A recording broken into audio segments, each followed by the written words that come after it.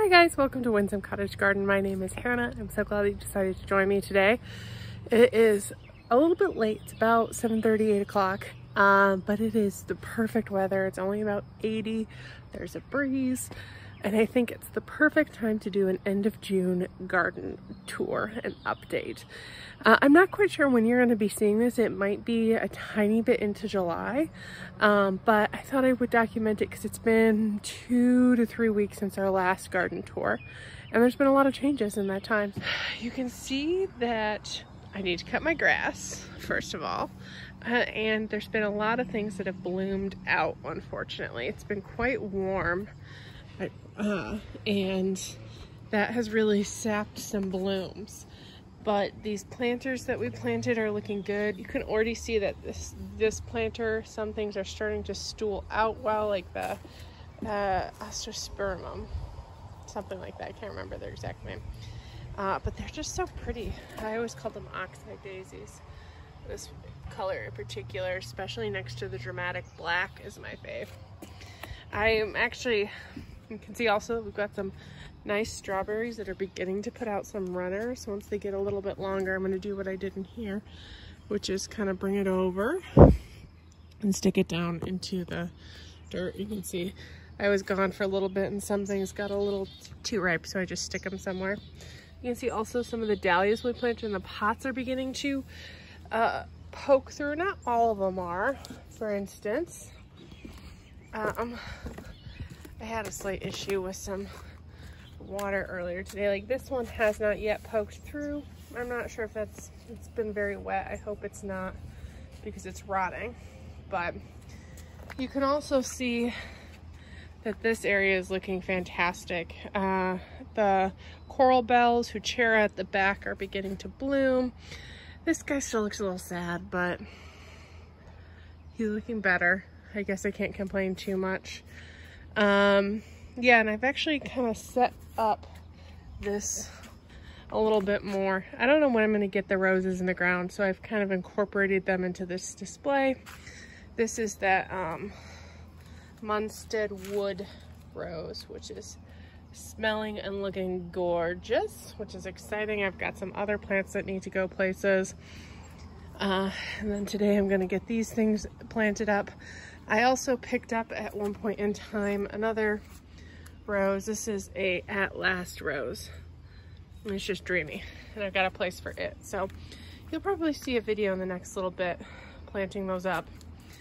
Here's another peek at some of the dahlias that are poking through, and I think they're looking good. You can see that I have, I think this is a beech tree maybe? I don't know. It's a stump. I need to get some stump killer and just cut it and wipe it on top, because I've cut that down multiple times. This is an area that is probably going to be changing in the next little bit. This is Heliopsis. I don't know what kind. It was here when I moved. It's a very bright orange and yellow and brown and red kind. A little bit jarring for my taste. So these are actually going to go to the cottage because they fit in better there, and it's more suited to a larger space. You can see the peony needs some deadheading, unfortunately, but this iris is just putting out blooms. The yarrow and some magic wands are coming.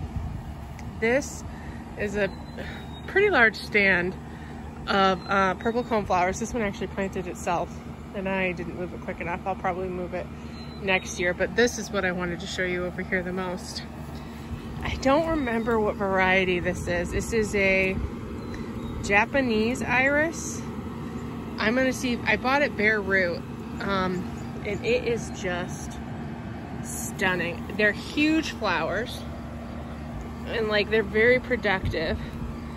The veining and the yellow. I am more of, you know, a bearded iris type of person, but man oh man oh. This is probably one of my favorite irises I have. I'll see if I can find the name of it and put it on the screen. More deadheading. It's kind of like the story of my life at this moment, that you can see that some of the pincushion flowers are doing well. This is still okay. Some of these are looking a little bleached out in the heat because they're not getting as much protection as they used to get in the past. This thing is on its last legs. So I don't know what's wrong with it. I think I said in the last tour that I'm planning on taking it out in the fall. I thought it was an iron deficiency issue, like looking at these leaves, because this is a crabapple. These leaves are very stunted, and there's a ton of die-off, as you can see. These are the ones that did come through, but I've given it chelated iron, I've given it slow release iron, I've done other soil testing, and I can't think of what it could be. So its days are numbered, and I was worried that some of these might not do well underneath it, but so far so good. I'm dealing with some brown spot and a plethora of clovers that I should really get before they go to bloom and seed. These are beginning to grow. You remember how small they were when I got them in the ground? They're really liking life. I've also cut back some of the daffodils. You can see these are Serenity alliums that are probably gonna pop in the next little bit. They're looking pretty good. This iris is also done. The salvia is nearing its end, and the Mexican primrose is also, oh, I don't know how long it'll be, but it's still looking good and pretty, which is nice. But next up, we've got some more yarrow. This is the Peachy Keen, a white ones, Veronica. I don't remember what this sedum is called, but I love the juxtaposition of its purple foliage next to this creeping cranesbill geranium. Just think it's so pretty. If we look over here too, you can see that the crocosema is doing really well, and I suspect in the next couple weeks it'll start putting up bloom stalks, which will be really fun to see. If we go back around the path, we can see I've got something kind of eating some of the dahlias, but there's a couple that are worse than others. This is one of them, but I'm happy to say I think all of them have poked their way out of the ground. This cherry brandy rudbeckia looks like it's going to be showing sometime soon, which is exciting. This is supposed to be a ginger wine 9-bark, but it's looking very, very green. I still love it, whatever it is, and you can also see that the cosmos are looking really big. I haven't looked, but I wouldn't be surprised. Yep, there we go. I was gonna say I wouldn't be surprised if I found some buds, and there's one. I bet give it a week or two and the show will start and it will keep on going. I need to get back after this because that's a Virginia creeper, which is a noxious weed in our area. This is variegated dogwood. As always, the variegated dogwood adds just such a nice pop at the back, especially next to the euonymus. The phlox are doing well. What is completely gone, I am so sad to say, is our pincushion flower drift that was doing so well. They got eaten by probably a rabbit visitor, which is a bummer. These hollyhock, the dwarf variety I put back here, also had been munched on, but they seem to be making a comeback, which is nice. I don't remember what this grass is. Actually, I don't think I know what it is. It was here when, well, it was in the garden when I moved in, and it's never grown big. It's a more narrow habit, and it puts on these beautiful seed heads that I think are just so gorgeous. It's looking well. I told you guys that I thought that these delphiniums might not make it because I haven't had much luck. Looks like we've got one that looks good, one that's holding on, and one that I'd say is on its last legs. Eryngium is looking good. These dahlias, I think all of them came up, which is nice. Some are bigger than others. I just came through and did some pinching, but we have 1, 2, 3, 4, 5. So that's exciting. Scatotrantia is going to be putting on some blooms very quickly. I love looking at the color of the blue icy foliage next to the holly. I think it's so pretty. These guys need a little bit of water. But I think we had everything come up. I did have one right here. So you can see, looks like it's been eaten by something. I'm hoping it continues on. But the ones we planted in the beds, these guys, I know they were pretty well established, but they are looking amazing. I did just pinch them as well, because I wanted it to get it before it's too long, but I bet they'll put on blooms. These two are gonna be the first to bloom, would be my guess. These are looking well too. This one I thought was a dud. It's finally emerging. You can see the delphinium are being taken over a tiny bit by the scatotrantia, but they're just putting on bloom stalks as well. I finally got these beds sorted, weeded, covered, both of them I should say. I have not yet planted beans on this trellis, but I will be doing it soon. But I got these pruned and they're looking good, and exciting development. You see that? San Marzanos. These are all San, there's some more on that one over there. I'll go show you. This one, actually, look. Oh, here's one. So all three of these have some. That's exciting. Oh, and so does that one. They're all San Marzanos. These dahlias are doing well too. There's only one, which was a Catherine mix, that has not yet come in. The cucamellas have survived. I planted this Kajari, and this one planted itself, and I decided to leave it. I'm not sure if it's going to be a true Kajari, because I think, I can't remember if it was last year or the year before. I also had cantaloupe, but I'm sure it's going to be tasty, whatever it is. So this Kajari is also looking good. This section, I made a mistake last year. I think I may have said this before. I did not deadhead this Althea Standard, and it just means that, you know, I got babies everywhere. But the carnations are looking good. The status is rocking it. I can't wait for that to start. It's one of my favorite fillers. And here's another view of the dreamy Mexican primrose. This stuff is invasive, but it sure is pretty. The rose's first flush of blooms has come and gone despite the sawfly's best efforts. This is looking pretty good still too. And these are just, they smell so good. I can't wait until it's just one glorious arch. I can't remember if I showed this in a video, but there was some kale that I planted that was looking so sad. So sad. Because I transplanted it from the driveway, and all of it has bounced, which is exciting. And actually, some of it needs to be harvested ASAP. But I'm excited about that. The other thing I'm excited about, both my ranunculus and my anemones have finally started blooming. I've been it's very warm out, so there is some like heat damage, but I'm glad. I was hoping to get some blooms because I felt like I hadn't had any. But oh look, we can show you these guys. These are ready to be cut. I apparently have been falling down on the job. This is the wedding mix or bridal mix. Is that not gorgeous? This color is awesome. It just glows in the sunlight, but it's also like sunsetty in and of itself. How pretty. Snow peas I was worried about. I don't know if I documented this. Last week we had 3 or 4 days where it was in the 90s and the heat index was above 100. And the tips of my peas got a little bit crispy, and I actually told my mom, you can see here what happened. Like, they just wilted. They got water. It was just too hot. And I told my mom that she should resign herself to not having snow peas. And then the next, because there was no blooms out at the time. But here we are a week later with glorious snow peas. Look.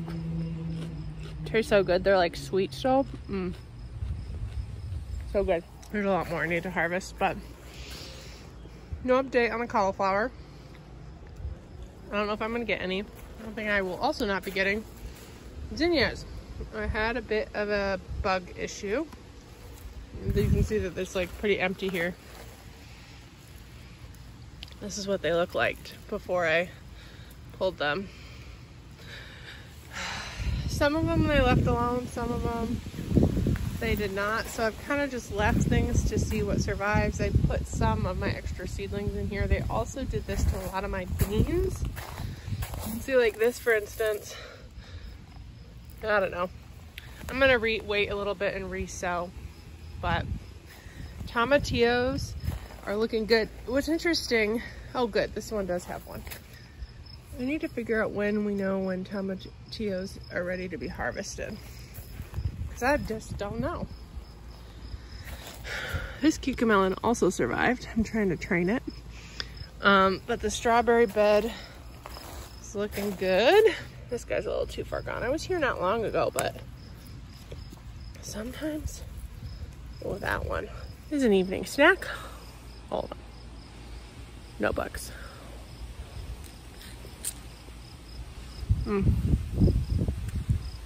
Last time I ate one of these, there's a little green worm on it. I mean, I'm still eating them, but I've learned to peek at them first. This tomatillo has a lot more fruit on it. I also don't know, am I supposed to train these like I do tomatoes or just let it go? I really don't know. I've obviously let it go a little too much. I might do some Googling to see. The celosia is looking good. I did pinch these a while back. Look at this though. Is that not beautiful? This one also is the one that took the best. It's got a, I have learned my lesson. Seed heads get thrown away. I was gonna point this out to you. It's so pretty. Cresspedia is looking good. Asters are looking good. These might be the first ones to bloom. I thought the other ones would be, but these are the ones that we pre-started, which goes to show me I need to pre-start everything. This one was a bare root and it's still coming, or a tuber. This one was a tuber and it's still coming up well. Ground cherries also are looking so good. I don't think there's fruit, you can see, but I don't believe any of them are ripe yet. It's probably going to be a little bit. The one downside about using straw is you have to be very careful when checking for ground cherries because they're ripe when they fall and they're a tan color that is very close to the color of straw, so you gotta be very diligent. Here are our sugar snap peas. We got babies. You see the babies? There's not many of them. There's just a couple. So beautiful. That kind of brings us back around to these center beds. I pointed out the flowers. I don't believe, oh wait, I do have some fruit on these, but I was going to update you on some varieties. This Abe Lincoln is looking very healthy. I expect that these will kind of be a fruit set fairly soon. The one I had planted, I finally planted this cherry tomato, and I planted one. I should have looked at the, temperatures a little bit more. I planted one and the next 3 days was 100 degrees and it died despite my water. So the good news was I still had a couple extra. This is now a blue cherry tomato, as is that one. There's another baby back there. I suspect one of these is blue cream and I mislabeled it, but I'm not sure. We'll have to wait and see. This is a Dr. Weish. I'm not sure how you would say it. I haven't found any flowers on it, but I think or fruit on it, but I suspect it will be there soon. This bad boy is a Jasper cherry tomato, and it has the babiest of babies. So that is truly exciting. Back here, these three were the biggest tomatoes when I planted them, and I don't know if you can see the stalks, but they are hefty, hefty, hefty. All three are Paul Robeson's, and I have tomatoes. Isn't that exciting? Then this is another one that has survived but isn't looking good. It's labeled blueberry. Again, I don't know if it is, but this is what I am 100% most excited about. It is my Napa Chardonnay. It's looking great. It's putting on growth. I hope it keeps it up and just lives, baby lives. You'll notice I added some alyssum in the bottom, because that is what it does is when it grows around roots and won't compete for nutrients and whatnot. It's also very shallow rooted, so I like it. It helps with weed suppression. It's beautiful. It kind of glitters in my mind. It'll help bring in some pollinators. These Kadari melons were looking pretty rough, but I think they've rallied. I don't know what it was. Maybe it was a little bit of burning. It didn't look like normal burning, but I suspect they'll be scrambling up this trellis soon. And I also added some Salanova lettuce starts that I might be able to start getting a couple pieces here and there off of some of the curly ones. Salanova is actually my favorite salad. I need to get some more seeded somewhere, but so pretty. I think that pretty much does it for the vegetable garden. I do want to show you, give you a driveway update because it's looking great. And oh, one more thing. Okay, so I'm going to show you my apple tree that is going, well, actually right where that crab apple's dying in the fall. Maybe sooner, but probably not. I think it might have some kind of spot damage or something. It's got some, I need to be spraying it probably routinely, which I've been lax on, so it's a catch-up game at this point. But I know I should take this off. I'm gonna preface this by saying I know I should take it off. In my defense, we up-potted it because we knew it was gonna live all summer in its can, and I took off all the fruit that I found when they were babies. But I missed one, and I'm gonna leave it. Because look at it. Look how cute it is. I'm gonna give it one fruit. One fruit. I have a couple Annabelle that I was gonna replace with an Incredible, but then they started looking really good, and I'm gonna let them bloom out before I move them. But this is the Incredible I picked out. It's beginning to bloom. I just love hydrangeas. Let's do a potato bed update, and then we'll do a driveway update. And I think that might be it. There's not a lot to show you in the front that's changed.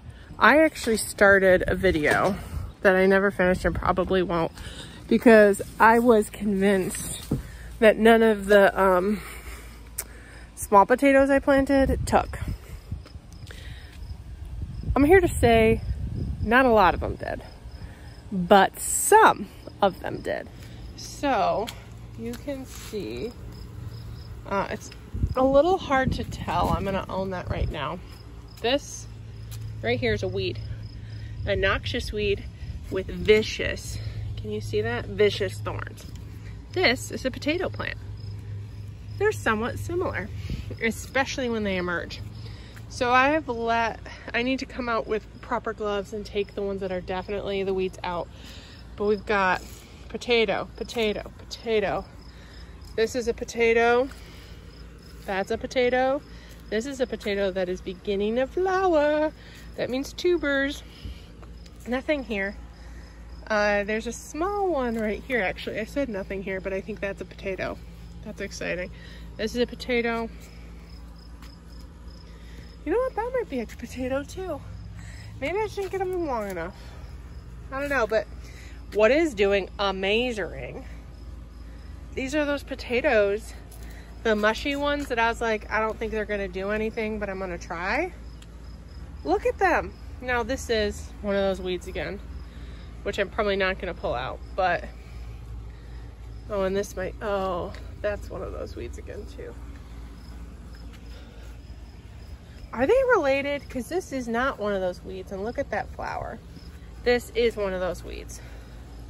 And it's also got a similar flower, but in general, huge section. So with potatoes, you plant them, they come up, they flower, which is when you know tubers are actively being formed. They stop flowering and then they slowly die back, which then you can harvest the potatoes.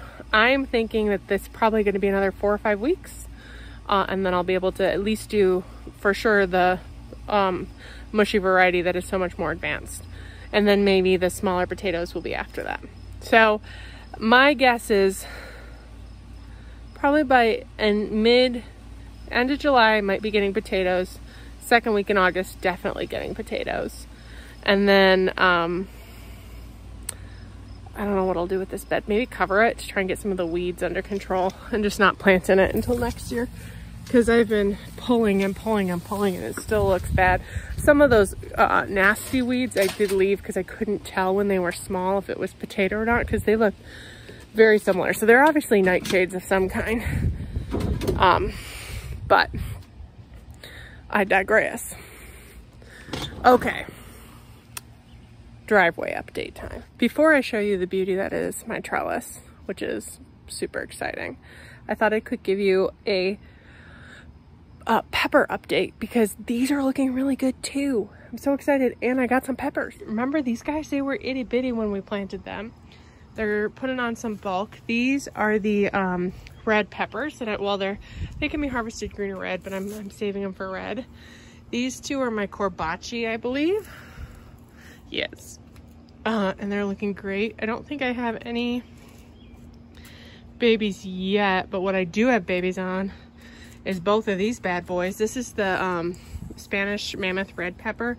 Now, this might look big, but these are just babies. So it'll be a couple weeks before they're ready, but man, so excited. This one has 2, and it's just covered in buds.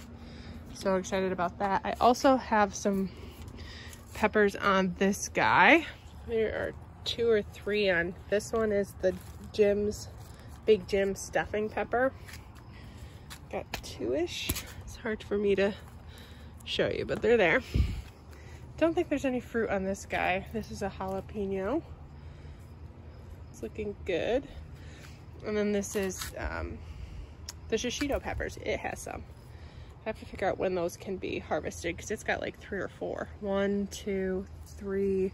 I had to get closer because baby peppers are the best. You see, he's hard to see in this light, but he saw a toot. Oh, there's another coot one right there. I'm gonna have a ton of shishito. So excited. Then these guys, these were all pretty small, but they've all bulked up nicely. And I don't think they've begun flowering yet, but they will be soon. And I bet we'll have some in the next gardening tour. Okay, and speaking of having some fruit, I'm so excited by this trellis. So excited, guys. The climbing has started. In fact, the one thing that the heat was good for is it just took off. So let me show you what it looks like right now. It's obviously, I've only had it planted for maybe, I think it's only been planted for 2 weeks. But the heat has made it just take off. Look at it. It's hard for me in this space. It's majestic in the evening light. Things are doing really well. This is that Blaze pumpkin hybrid. Pumpkin, I don't know. It's got lots of flowers. I'm trying to look in here. I don't think this was properly pollinated. My guess is that it'll turn brown and fall off. But there's some like, do you see that? I think that might turn into a pumpkin. It's not it doesn't put on a ton of, it is a pumpkin that said it had a shorter vine. It is not really vining a ton at all. The squash plant next to it is, and it's looking great. It's a summer squash. I think that's the only baby on it right now. But it is like just kind of climbing and coming up. This watermelon is also climbing. No babies yet. All of the seedlings that we planted did come up. This one right here, you can see it. It's like an itty bitty babe. That's a Waltham butternut squash. I don't know if I'm gonna get squash off of it because it's so small. But it's gonna be a hot summer, so maybe. This side, this is another summer squash. Or not summer squash, spaghetti squash. And it has babies all over it. Some, I don't expect it to keep all of them, but it's gonna keep some. I also am predicting it's gonna be the first to go to the top. That's another summer squash. These are watermelons that are looking good. They're putting on some flowers, which is exciting, but I just gotta get them trained properly without breaking, which is the hard part. But so hopefully now that I kind of put that up, these guys will just kind of find the thing and climb, baby, climb. I just kind of go like this for the lower ones if they're not super tall. And wind them. Yeah, this is hard to try, and I'm not filming it well. So keep my walkway clear. Yeah, but this side all the babies came up too. And I'm excited about that. This is my favorite. This is the Bathsheba climbing rose. It's a more shorter statute. I'll probably get to the top of that, but it won't, it'll do well. But when they first bloom, here's a good example. Look at this. Is this not perfection? This is like the blush innards with the pure white. And then they kind of go like this in apricot-y before they open a little bit more. And look at that petal count. This is when I love them all. And oh my gosh, they smell so good. I'm bummed. This is one that was hit hard by soft ice, you can still see some of the lingering damage. But yeah, that's probably it. I think in the next tour, I'll have more that I can show you with these guys. These are a hydrangea, a limelight hydrangea. I've got 3 of them. I've got a, you might not have noticed this was here because it's just shot up, but this is a hibiscus. I don't remember what variety, but it's a nice purple. I'm sorry, it's a nice red color. I guess I can share this too because this clematis has finally popped. I don't remember what this is. I'm bummed because that one did not flower this spring at all. I think all the old wood died, and I'm glad, I guess, that it survived, but we'll get some blooms later this season. But I am so thrilled with this. They're just magnificent. Pincushions look them great up here. This dogwood is amazing, and these are the incredibles that I was actually going to pull out, but I saw them forming heads and I thought, well, we can let them bloom. We'll see. This is actually my next project. Spirea are beginning to go. That's exciting. These dahlias, that one has come up.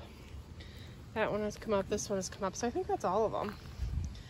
This looks like it may have gotten hit with some herbicide, which is a bummer. Oh, I guess I can show you these guys. Last year, I planted, not a ton of them survived, but a couple did. Some snapdragons. I think these are Pams. And I have some peach ones, which is exciting. I think that's probably going to do it for this video. A brief tour of the front. There wasn't a lot to show, but that is actually where my next video is being filmed. I showed you that trough container with some shade plants, desperately needed. So excited about. So anyway, things have probably really jumped since our last video. I know I've said it before, I'll say it again. That's probably my favorite part about gardening, is just watching things jump, looking for those first tomatoes, which now that I've found the first tomatoes, the next thing I'm gonna be looking for is the first ripe tomato, which will also be eaten very quickly, like many of the things I've harvested has been. But I'm just so excited, and again, thank you for joining me. I'm glad you decided to spend part of your day with me, and I can't wait till next time. I'm going to be doing another garden tour. The next garden tour you see will probably be a garden tour of the cottage, because I know it's something that I've been meaning to do for a bit, and that'll be more perennial bed based. But we'll be coming back into this, probably it'll be, my guess is it'll be like 2.5 weeks till the next tour, and then I'll probably start doing them weekly, because once we reach mid-July, everything's gonna jump, and it's the best part of gardening. So anyway, thank you again for joining me. I really appreciate it, and I'll see you in the next video. Bye-bye.